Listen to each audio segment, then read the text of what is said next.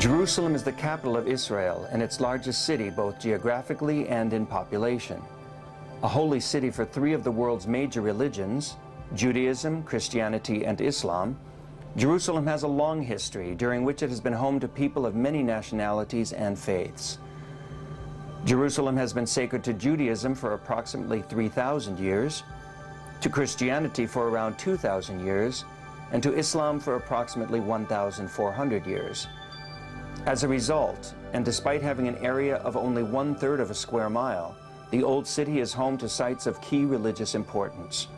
Among them, Temple Mount, the Western Wall, the Church of the Holy Sepulchre, the Dome of the Rock, and Al-Aqsa Mosque.